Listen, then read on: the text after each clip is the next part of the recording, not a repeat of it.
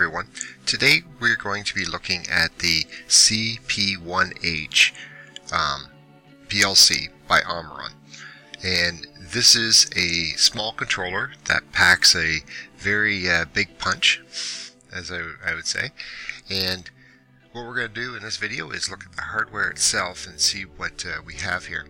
Now the CP1H is part of the CP1 family, which consists of the CP1L and the CP1E.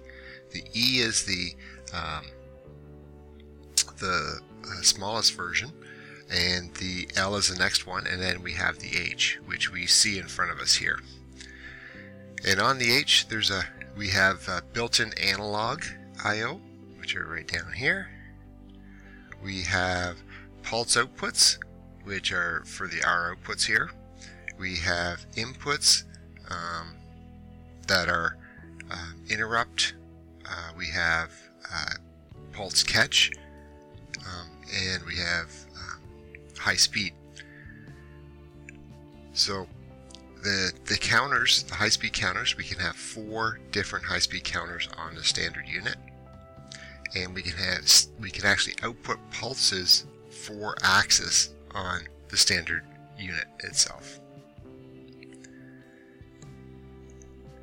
So if we take a look at the unit, you'll see here there's underneath the cover we have screws on either side here, and we can remove our termination board or our terminal board when that comes off. Put that aside, and the same with our bottom. We can remove that board, and there we go. So that comes apart underneath the so we can pre-wire everything with our terminal blocks and then mount everything back up again. Underneath the one cover on the top here, pop that open, we'll actually have our battery.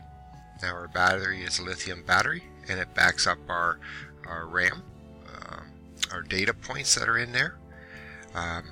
So if you want to remove that, you remove it, unplug it, and you have 5 minutes because there's a built-in capacitor in order to hold that in, so you don't lose anything. And it's a great idea. Write your date right here. So write your date right in the cover of when you're to change it next. The other port here is your peripheral port.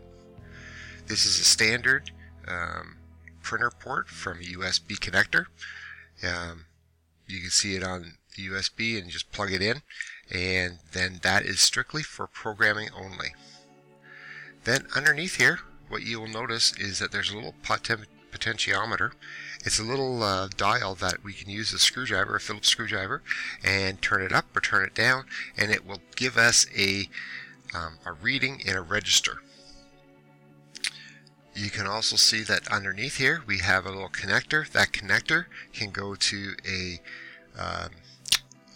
another pot, an external potentiometer, and it will give us an analog reading in another register within the unit. We also have a series of dip switches. This controls whether your memory is protected or not. It also can control some of the communication boards and the default settings on those boards. So on the communication boards, we have we can add 2 communication boards, one here and one here. These are cover plates that they come standard with the unit. We can pop those off. And what you'll see is we have a connector right here that then connects whatever communication board we want on there. You also notice you have 2 7-segment LED displays. Again, we can display error messages, product code, anything we want with those units. You'll also notice that under here where I have on this particular unit built-in analog, and these built-in analog units are push button ones, but again these just pop off and we can pre-wire those units and then plug them back in when we're done with our wiring. To the left hand side, or sorry, to the right hand side, we have an expansion unit that pops off, and you can see the connector there, and we can take our expansion unit that we have and we can plug that in. This particular model is just a output module. It gives me an additional 16 outputs to run.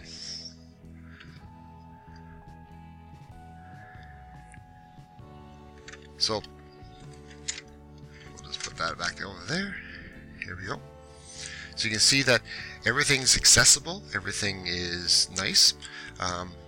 As far as mounting itself, we'll take that away.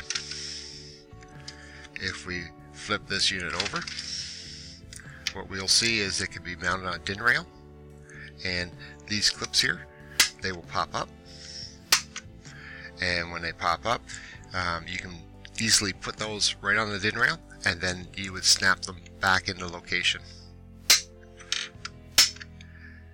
And for your convenience as well, you'll notice at the bottom on all four corners we actually have mounting holes, so we can mount that directly to the panel. On the end of the unit we'll actually have the actual model number itself along with the specifications. We'll also have a version number and a lot number. So this is important when you're looking at updating your information within the PLC.